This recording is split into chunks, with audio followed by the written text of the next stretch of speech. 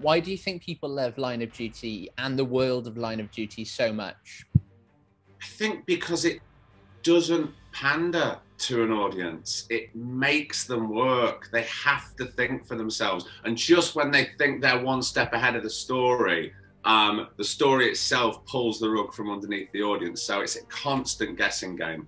It was very hard for me to watch Series 4 because there wasn't that much of a breather for me. And also, Dot was sort of in Series 4 as well. And, you know, anyway, for people who haven't seen it, I don't want to give anything away. But yeah, I'm really looking forward to it. But more importantly, I'm looking forward to getting involved with the Line of Duty podcast. Tell us a little bit more about the Line of Duty podcast. Well, I got approached by the BBC because I've been hosting my own podcast for the last 3.5 years. So I've been sort of, you know, to use that awful phrase, finding my own voice, because what actors don't like to do is be themselves. But I sort of took the plunge and started interviewing people a few years ago. We'll bring on sort of super fans and celebrity guests each week, and we'll go through the episode, we'll dissect it.